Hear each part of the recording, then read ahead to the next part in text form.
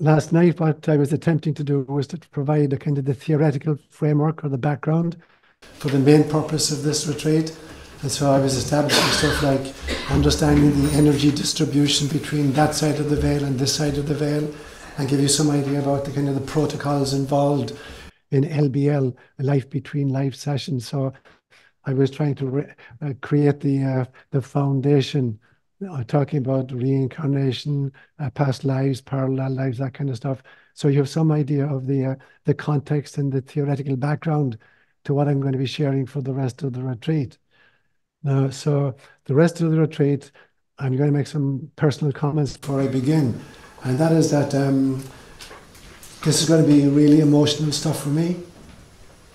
It's raising a deep nostalgia in me for home. So it may well be that you're going to see a lot of tears here. And from the compassion of your hearts, maybe you want to kind of offer words or gestures of compassion or whatever. But I don't want that. I need to be able to kind of navigate this material and process this in a group format. I've done it for 18 years on my own. This is the first time I've ever attempted to do it with a group or an audience of any kind. And so no matter how much compassion you feel for what I'm going to describe, I want you to resist the temptation of offering me words of consolation or compassion or any gestures of the same. As I say, I've processed this material non-stop for 18 years, and it's informed, I would say, most of my homilies and all of the books I've written since then and lectures I've given. So in some senses, those who have listened to those or read those books or, have been kind of privy to the insights that came, but not to the personal kind of experience that was there. So I really thank you for attending today and offering your energy and your love for what's going to happen during the rest of this retreat. So normally, as I speak and I give lectures, I tend to speak really, really quickly. And I tend to just operate from a very short outline of what I want to say and then extrapolate from keywords and kind of wing it. That's my style typically. But this material is so dense. It was a 4-hour-long session in a deeply hypnotic state. And so as I listened to the tape recordings and transcribe them, I needed to write out the transcript in detail to cover all the essentials. So it's going to involve today a lot of reading of the material rather than lecturing or kind of going off the cuff kinds of material. I'll be sticking very, very closely to the transcript that I transcribed. And as I read it, I'll have to identify two voices continually. The voice of Matt McKay, who's leading the session for me, and then my own voice. So I'll have to say Matt or Seán, Matt or Seán. So forgive me for the kind of repetitious nature of it, but I want you to understand what questions Matt is asking and of what my answers are. And one of the things you'll discover is that Matt is a very, very good facilitator. There are no leading questions in this entire 4-hour process. He asked very open questions that allowed me to go where I needed to go. And there was no kind of pushing me in a direction that he wanted the session to go in. So as a kind of a facilitator and a hypnotherapist, he was absolutely excellent. Now, since it's a transcript of an oral tape spoken in deep, deep, deep hypnosis, sometimes the language structure isn't perfect, but it's an extremely accurate account of what I actually said in the tape itself. Now, there were a few times as I listened to the tapes that I couldn't quite hear Matt's questions. So I had to infer the questions based on the responses I made. But in the actual session itself, 18 years ago, I could hear him perfectly. And the reason was that Matt was tape recording it, and he had the tape recorder right next to me. I'm lying on a couch, so he's further away from the tape recorder than I am. So on a few occasions, listening to the tape, I couldn't quite hear what the question was, but I could understand it. I could infer it immediately from the answers that I gave to him. Now, my Seán self, where I tend to speak really, really quickly, in this LBL, I spoke really, really slowly. And sometimes there were long pauses between sentences because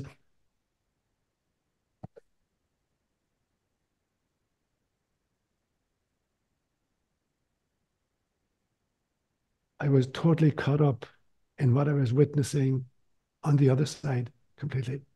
And so occasionally there were these long pauses. So I'm going to have to try to represent that by the manner in which I read the material this morning, so you have some sense of what the experience was like. In some senses, Matt's questions were almost distracting, and there was some part of me that was almost resentful that he was kind of inserting himself into what I was experiencing at the other side.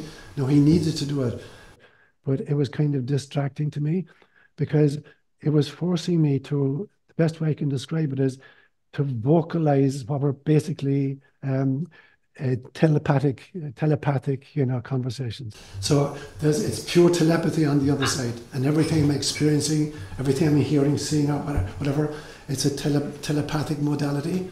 And now I'm having to vocalize what I'm encountering. So part of me is distracted from what I'm experiencing, and part of me is a little bit resentful that Matt is intruding into the process and not kind of letting me just experience it as it unfolded. But his guidance was actually really, really important. So the impression I got was like, I'm trying to translate from a very difficult and different foreign language, and I'm having to translate it into English and trying to get the correct terminology to adequately express what the original language is saying. And it was a telepathic language that I'm now trying to vocalize. So that's part of the difficulty. The image that came to me this morning when I was thinking about that is, imagine I was at a Super Bowl sitting in the stadium with 100,000 people, watching the fanfare and the music and the costumes and the referees and everything else. And then somebody phones me and says, can you explain to me what you're witnessing? And so for the entirety of the ball game, I'm trying to witness what's happening in the field and understand. At the same time, I'm trying to keep a report to somebody who's on the phone. So it's really distracting for me that I'm having to do both things at the same time, give an account of what I'm witnessing, which is kind of distancing me and separating me from a fuller engagement of the material. So that's part of the difficulties that I encountered during the actual session. And I will try to portray that this morning, and during the rest of this retreat, by the speed at which I deliver the material and by the pauses, that you're going to hear. And so I noticed when I was listening to it myself that I use the phrase, I get the sense that, frequently throughout the session. And this was because all of the conversations on the other side were telepathic encounters. And so I can't even say that I'm hearing this or I'm seeing this. It's like there's a level of transfer of data and information which is totally beyond the sensory modality and beyond conversational style. And so that was a clue to me that the information I was receiving, I couldn't say I'm seeing this or I'm hearing this. All I could say was that I'm getting the sense that some level of me is in touch with the material that's coming through. So let me get into the material at this stage. So Matt started off the session with a very long induction so that he got me really, really, really deeply in. It took maybe 25, almost 30 minutes to get into that state. And so I'm going to represent Matt's voice now and then my own voice. Matt, picture your home at age 12. Seán,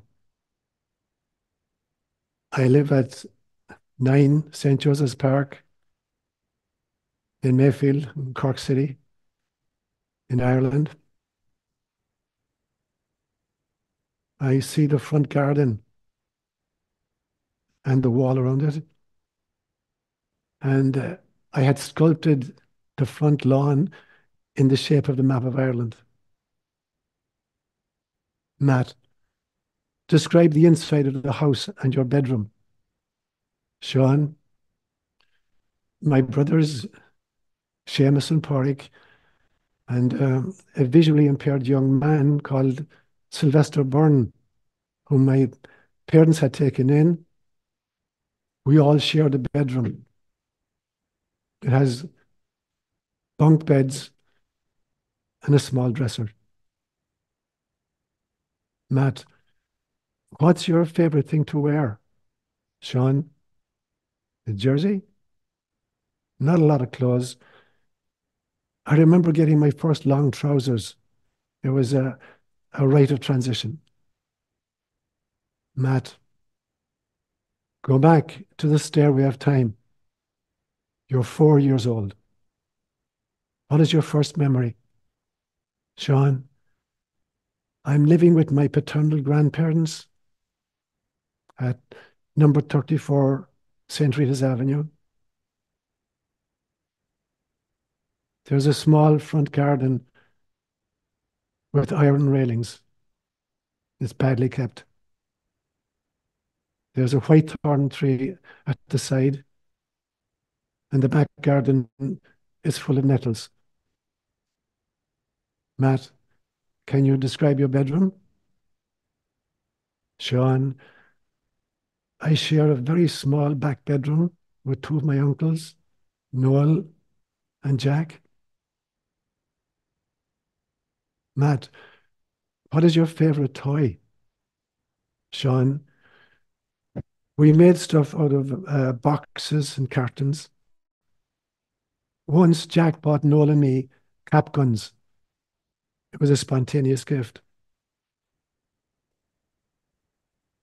Matt, can you go back to an earlier memory?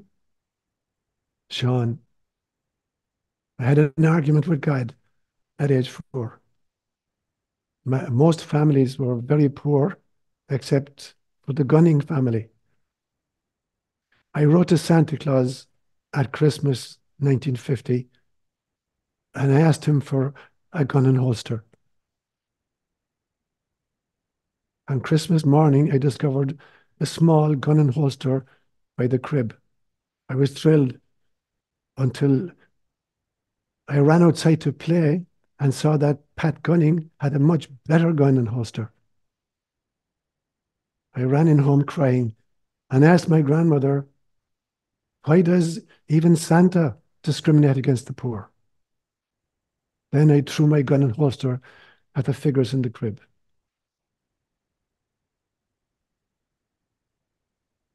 Matt, go back down the stairs of time until you're in the womb. What's it like there? Seán, great freedom, fluidity. I'm able to do somersaults. But there are some limits. I bump up against sharp corners. Matt, when did you join this fetus? Seán, I came in fairly early. I wanted to come. Some years before he died, I asked my father if he knew where I was conceived. He showed me a mossy bank near the Menard shovel mills, and he smiled delightedly.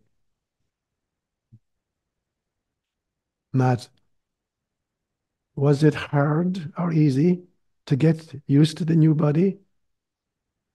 Seán, it was quite confining, and my soul thought it was ancient, almost antediluvian.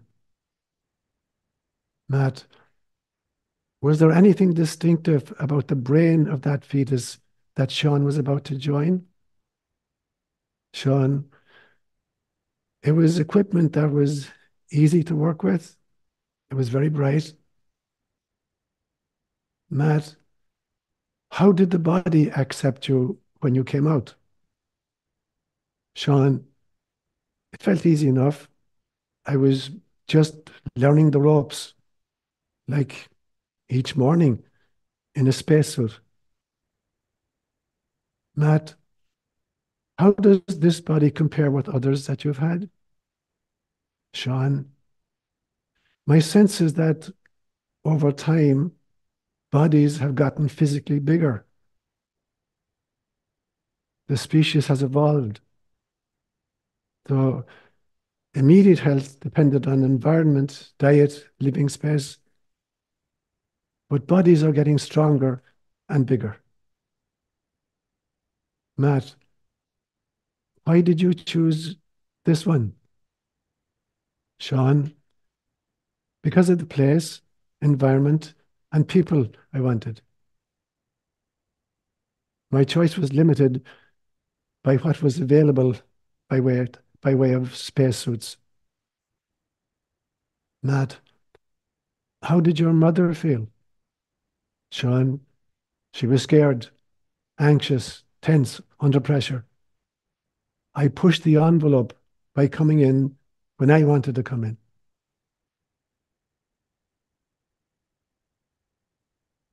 Matt, you're going to go deeper.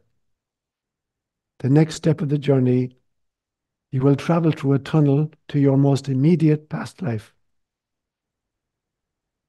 As I count back from 10 to 1, the tunnel will go from black to grey to white to a huge bright opening. You will find yourself at a significant moment in your immediate past life. Is it day or night? Seán, day. Matt, is it hot or cold? Seán, very cold. Matt, are you inside or outside? Seán, yeah, outside. Matt, are you in a city, a town, the countryside? Seán, I'm marching. Matt, alone? Seán, part of an army. Matt, are you a man? Seán, yeah. Matt, are you small or large? Seán, I'm fairly thin, wiry, hardy, strong. Matt, you're marching? Seán, yeah. Matt, marching to Seán.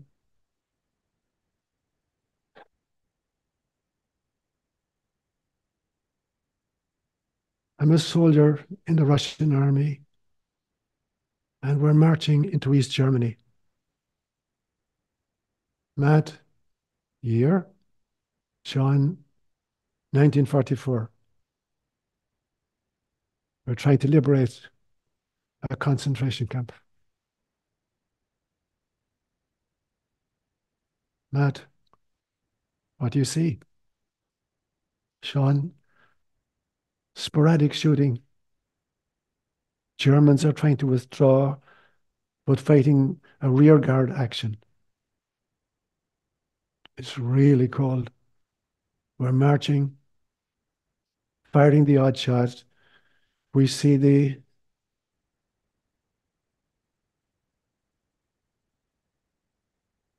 Matt, it's okay. You're watching with me from here in 2006. What do you see? Seán,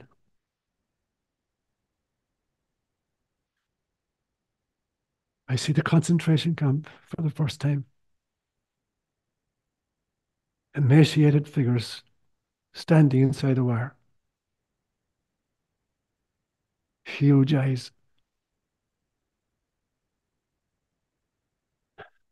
And there's the odd gunfight. The first section is women and children. I think I may be 22 or 23.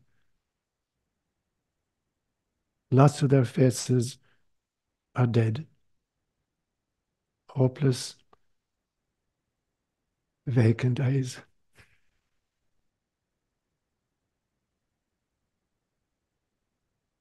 One young woman, 19 or 20, a redhead, standing, watching me, and a real connection between us. Part of me knows that I've known her before. The reason I'm on this trek is to set her free. I see the recognition in her eyes. And for a while, I'm oblivious to everybody else. My colleagues around me, and all of the other figures inside the wire.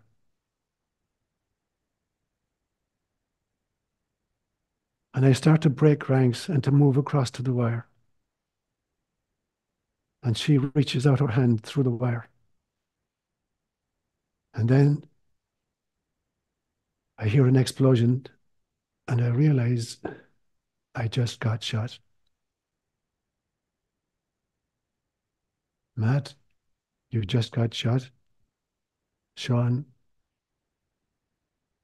I see a look of horror on her face. Matt, she was reaching out to you. Seán, yeah, I can't set her free now.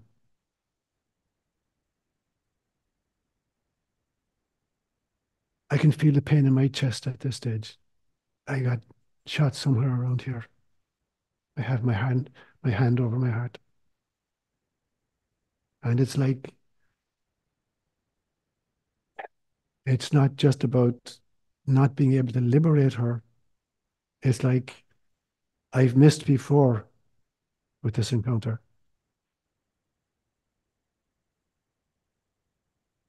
These two souls have either been torn apart or kept apart in other lifetimes. And this was a chance to get together. It's not going to happen again. Matt, it's a big loss. Is it as big as the loss of your life? Yeah, I don't care about that. Matt, you've fallen? Seán, yeah, I've fallen. 2 or 3 yards from the fence.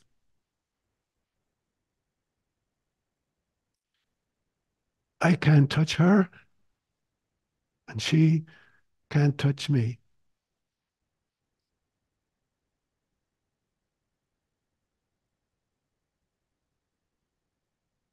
And some of my buddies just come up and drag me away.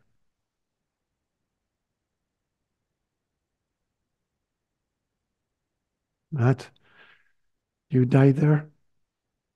I'm just going to touch you on the forehead because this is an important transition. You've just died. Seán, yeah. Matt, you've been through this many times before. You can start to move away from your body now. As you move out, you can still talk to me. You can begin to see yourself expanding. As you look down in your body, you may have some feelings. Seán, the feeling is that I've played my part. I've finished the job. I want to try to give her some kind of a signal.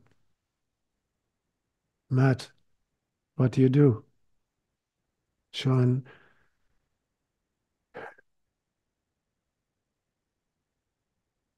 I send her a multicolored butterfly. It lands in her hand and it does a kind of a namaste.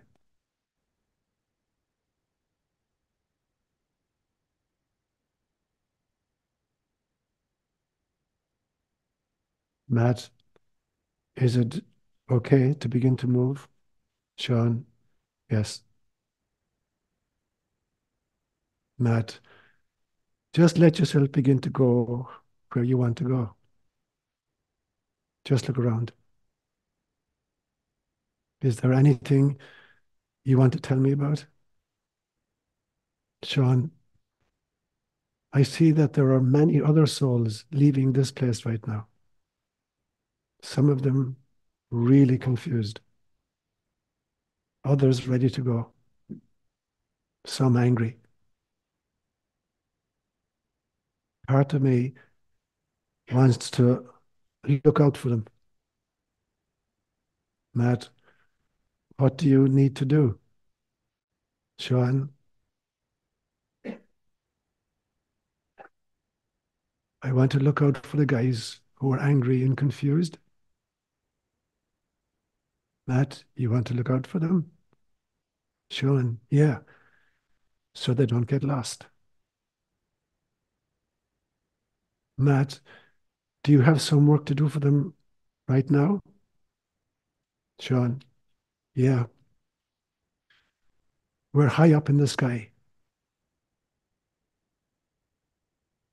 And far below us, we can still hear gunfire and shouting and explosions. Some of the souls are really confused. They don't know what's happened to them. Some of them are angry. Some understand what is happening and are ready to move. Matt, do you know what you need to do? Seán, yeah. There are 2 or 3 others. It's interesting. Some of them just vacated German bodies, and we recognize each other. And we understand what we need to do. We have to use our military status and call everybody to attention. And then we have to explain to them what the situation is and where we're going. And it's like there were still military men. Rank doesn't make any difference. It's understanding now that makes for rank. So between the 4 of us, we get everybody's attention and we calm their fears. Matt, the scared and the angry ones. Seán, the scared and the angry ones, yeah. We explain to them that they have just ended a dream and that this is reality. Just like when they wake up in the morning after a nightmare and they realize that this is real life. This is their birthright, their true nature. And that there's no need to be afraid or confused.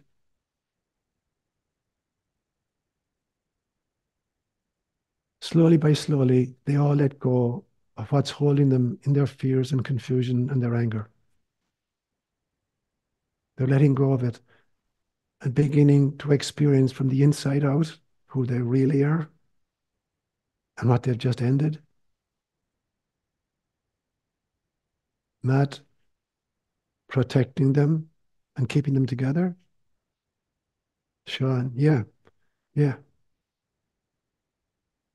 And one of the strongest teaching points is that they still recognize that those are German guys there and these are Russians here.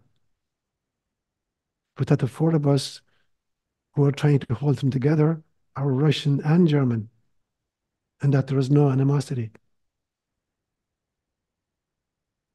That we realize that this was a drama created for each person to grow. And that rank and uniform or ethnicity are meaningless, just made up elements of the drama. Somebody starts laughing and it becomes infectious.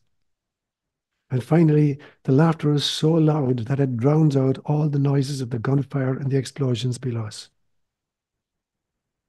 And we say, all right, guys, let's move it.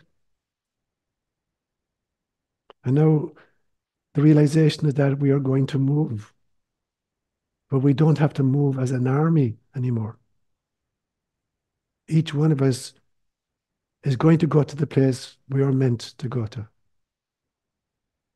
meet those we're meant to meet.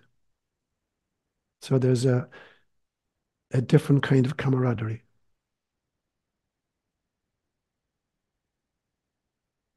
Matt, do you have any feeling about the past life as you help these men as they begin to see?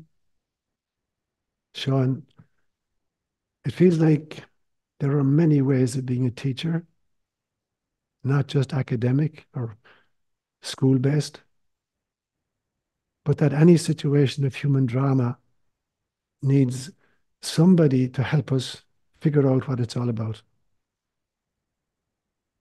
Sometimes the most important teachers we've encountered have never stood in a classroom in their lives, either as pupils or teachers. Matt, do you feel that you are a teacher in that life? Seán, I wasn't a formal teacher, but I taught something. I was just a young soldier. Matt, do you feel like you did what you needed to do? Seán, yeah, I did. Matt, what was it that you came to do? Seán,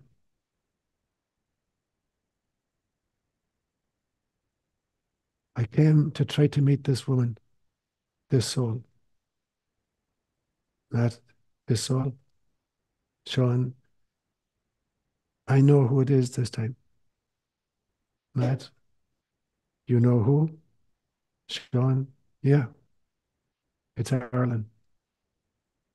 Matt, you came to meet her. Seán, I came to save her life and be with her. I didn't do the latter, but I did the former. She got liberated and set free. But she was never really free afterwards because she recognized that she had missed the moment.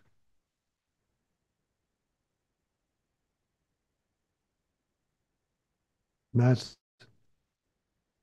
do you feel that you're able to move along? Seán, yeah. Matt, breathe deeply.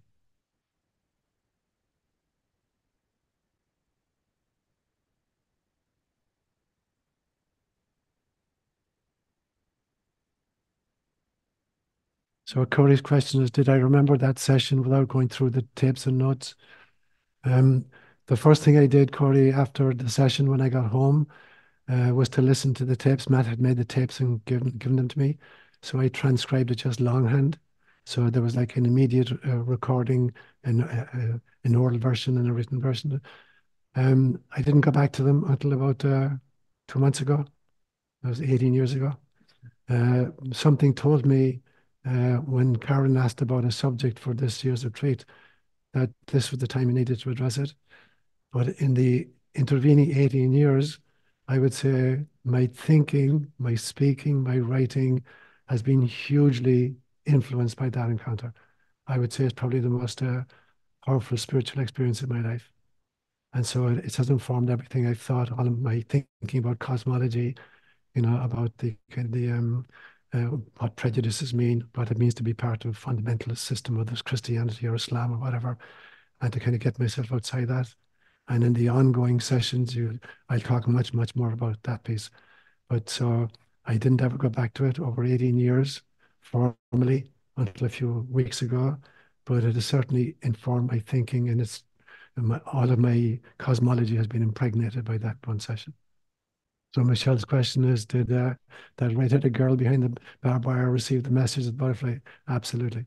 So it's interesting, if you watch a butterfly, when it lands on a flower, the wings are extended, and it does a kind of namaste.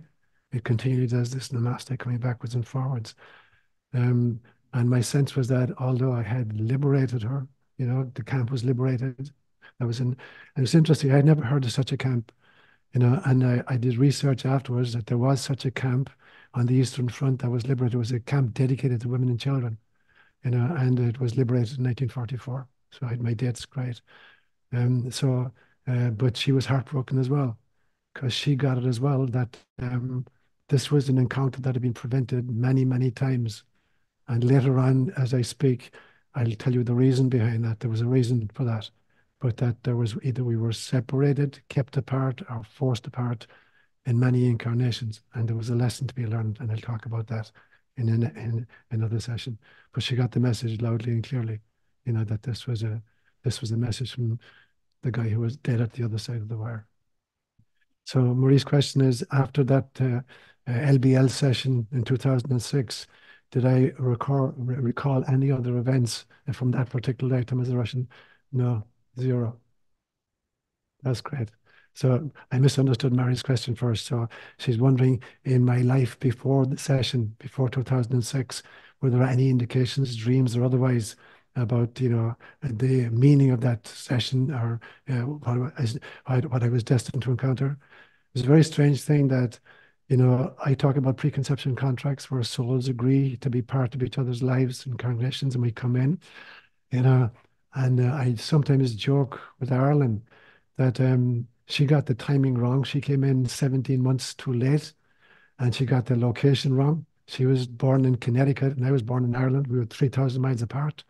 And then to make matters worse, for her college study, she came out to UC Berkeley. So now she's 6,000 miles away from me.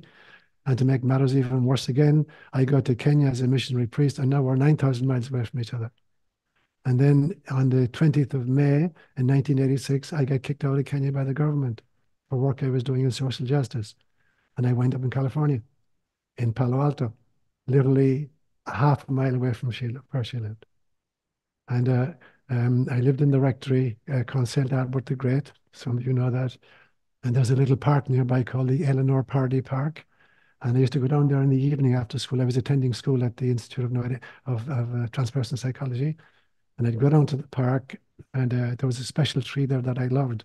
And I would sit under it, and I was reading a book called Autobiography of a Yogi. And the park would be full of little kids playing football and soccer and people walking their dogs. And on the 19th of May in 1988, a car pulled up the very, very far side of the park. I wasn't paying any attention to it. And a woman got out of it with her dog and took the dog off leash, and the dog bifurcated the park. Literally went through everything in the park. There was other dogs. He had no interest in them. There were kids playing football. He had no interest in it. Ran straight to me and started jumping all over me and licking my face. And the woman came running after him to kind of apologize for his behavior. And she saw I was reading Autobiography of a Yogi. And she said, "Do you mind if I sit down?" So she sat down, and that's how we reconnected. Yeah.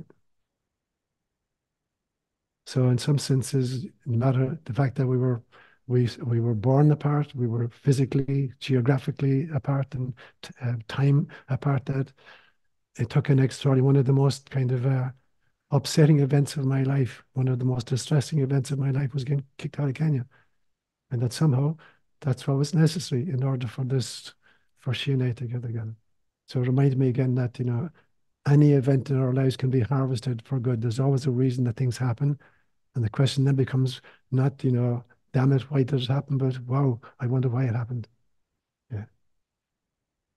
Pat's question is, has Ireland done any regression or any memory of past lives? And the question is no. Ireland is Jewish, very, very, very convinced Jewish, but culturally Jewish. And up to the last 3 or 4 years, didn't ever attend synagogue, apart from the time when she was a little child and went with her parents. In recent years, she's been attending online a synagogue called Central Synagogue in New York, which broadcasted as a Zoom session. And on Friday nights, I accompany her. I sit with her, and we go through that. But she's not a religious person at all. She's not even convinced that life after death exists. And still, she's totally convinced that this event did happen, and that there was a contract between us at some stage to get together. But we're very different characters in our cosmologies, totally different. And so she challenges me a lot, and I challenge her a lot. But we're soulmates. I have no doubt whatsoever that we're soulmates. But she has no interest whatsoever in attempting such a session and trying to recover any of those memories. She's happy to be who she is, and she's happy that we're together in some senses, and that's enough for her. Yeah. So the question Wave and Dean had asked had to do with free will, and if it were so important to me and to Ireland to arrange that encounter in 1944, were we overridden by the mentors who advised us, or did they alter circumstances to make it impossible for us to meet? So my answer was this, that to understand free will, you have to distinguish firstly between free will that enables us to kind of determine an outcome, as distinct from free will that allows us to make an input. So we don't have control over outcomes, because say in that situation in 1944, there are thousands of soldiers on the battlefront, there are hundreds of people in the concentration camp, and everybody has an agenda for themselves because we're all kind of self-protective. And so it's not that I and Ireland could override the will and the needs of, thousands of other people. We were just a part of the jigsaw puzzle. So even the fact that we were kind of dedicated to getting together does not mean that we could impose our will on the circumstances, and gainsay the will of the other people involved there. That's the first question, first part of it. And the second response I made was that we have freedom to choose the game in which we participate, but we do not have the freedom to change the rules of the game in which we participate. And I gave the example, like the rules of soccer and baseball and basketball are very, very different. So you can do things in soccer, that you can't do in other games. And you can do things in baseball that you can't do. For instance, in soccer, only one person can handle the ball, the goalkeeper. And in soccer, you can use your head. You can hit the ball with your head. Try doing that in baseball and see what happens. And so you have to realize that you have total freedom to choose the game. But once you choose the game, you have to abide by the rules of that particular game. You can't play baseball according to the rules of rugby. And so we have to realize then what free will really means. Free will is the ability to choose the game, the incarnational game in which I want to participate, but then I don't have the free will, the ability to kind of dictate the outcome of this game, because there are 8 billion of us on the planet right now, all with kind of intentions to change the situations to our own benefit. So Michael Podlin's question is there a significance to the fact that there are so many recalls now of past life experiences? My response is this, that I've long held that time is an artifact of human consciousness.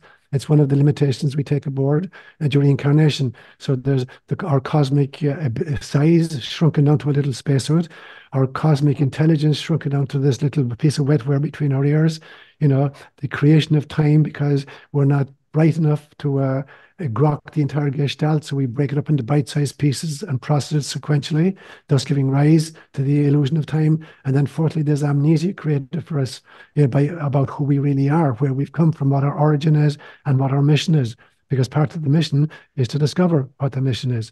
So I think that we're beginning to come to the realization that time actually is an illusion. Now, native peoples, Aboriginal peoples got that way, way back.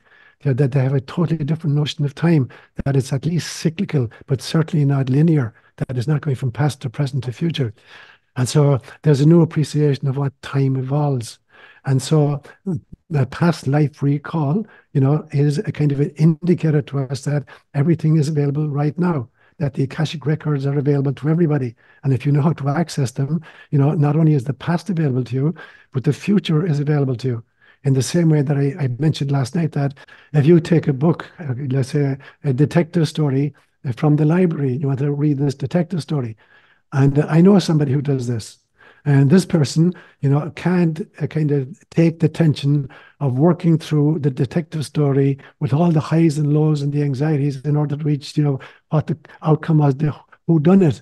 And this person will start the book with the last chapter and find out who done it, and then go back and read the book, because at this stage, there's a much more relaxed feeling about it.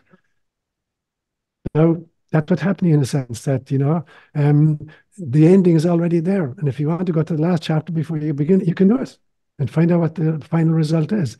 I can tell you what the final result is right now. The final result is that there is only God.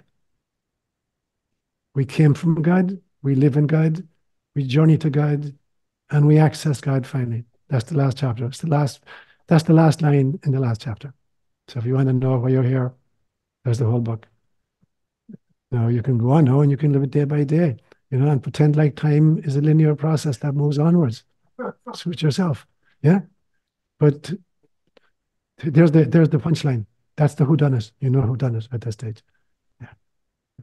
So the question is, why did I come back so quickly? Or why is there such a short turnaround period? I died in 1944 and reborn in 1946. Why would I want to, and why would I do it? So from the literature, there's a few different explanations. From the literature, we get the realization that people who die in kind of very violent circumstances, particularly in war situations, tend to turn around very, very quickly.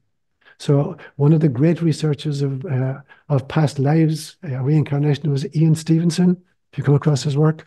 Ian Stevenson was a professor of psychiatry at University of Virginia, and he wrote many, many tomes on reincarnation. And he traveled to cultures that accept reincarnation as part of their their belief system.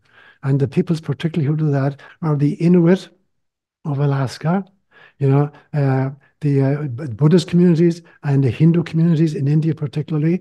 And he's traveled to these places and he's interviewed people, kids who report past lives, and he's checked it out. And one of the fascinating books is a book with illustrated pages where a child will say that I was such and such living in such and such a village and I was shot in the head by a bandit. And they'll check it out, and this child has no connection with that village. It might be hundreds of miles away, nor does anybody in his family. And they find out he's right, and he identifies who his wife was, and she's still alive, and who his siblings were. And then they look at autopsies of the person he claimed to have been, and you look at the photographs of the autopsy, and the wounds that were suffered by the original person correspond with birthmarks on the head of the child. So you got actually photographic evidence. And what he found again and again and again is that the people who die in violent circumstances turn around really quickly. Literally, sometimes within days, want to be conceived within days. So the Inuit of Alaska, for instance, have a custom that when an elder is dying, they take a piece of charcoal and they make a mark someplace on the dying person's body with charcoal. And then for the next 2 or 3 years, they're watching the newborns within the family, looking for birthmarks that correspond with the location and the actual symbol that was written in the charcoal. And they say, okay, grandpa is back. And so that's one answer I would give to it. The second answer I would give is this, is that, as I said, time is totally made up. I remember I got, somebody gave me a gift years and years ago of a CD-ROM, a music CD, and I plugged it into my computer. And a disc comes up and it shows me there are 13 tracks on this. And I hit the play button and it plays them in sequence, number 1, then 2, then 3, then 4, then 5, then 6. And then I see another button and I hit it and it's a shuffle button. And so it plays them in random order. Yeah. I see another one and I can organize the order in which I want it to be played. And because I'm a mathematician, I decide I want to hear the prime numbers first.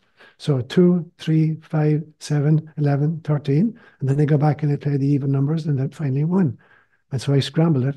And then I think, what would happen if I could actually simultaneously play all 13 tracks? What would it sound like? Now, it might be cacophony to my ear. But if I were a higher order being vibrating at a different frequency, perhaps I could hear the individual tracks simultaneously and be able to process every single one of them at the same time. Now, that's what I mean by kind of parallel lifetimes, that it is possible that I'm playing, different tracks all at the same time. And that since time is made up, maybe after this lifetime as is shown, I could decide that I want an experience as a slave girl in North Africa in the 1300s and create that experience for myself. And so the turnaround time in some senses is only an artifact of the illusion of time itself. So the question was, Elizabeth saying the intense sorrow that soldier, that Russian soldier felt at not having liberated or, kind of connected with this red-headed girl. Did that sorrow kind of permeate after the death? Did it influence, in any way my lifetime as shown in this incarnation? So in one of the lectures coming up, I'm going to go into much, much more detail about that. What the purpose of, there was a purpose to that sorrow, an extraordinarily important spiritual purpose. So I don't want to kind of give you the last chapter before we continue to develop the plot. Yeah. So I will address this in one of the ones coming up. And so obviously this was a hugely important piece of the lesson and the teaching, and it wasn't wasted. Yeah. Thanks, Elizabeth. Shanti is of mixed race origin, African and Caucasian. And she says that as a child growing up, what people kind of were happy to say, I'm of Irish lineage or I'm of Bolivian kind of lineage or whatever. There was no lineage for Shanti, because as a kind of the children of slaves. And so for her, not having a heritage to claim or to be proud of, was really distressing to her. But then at some stage in her spiritual journey, she discovered this was actually liberating because she wasn't attached to a particular lineage. She was free to identify herself as a child of God. So, I mean, I think you got the message in spades, Shanti. You got it absolutely. You learned. I think God is giving you an A+ and saying, like, you fully got why you are who you are. And so, since we have something in common, yeah, you got captured and taken out of Africa, and I got kicked out of Africa, and both of us, learned that there was a purpose to it. You for a more spiritual reason than I, in some senses, because it allowed you immediately to identify with your source self. And for me, it was to kind of meet my soulmate. So if you got an A+, I got an A-.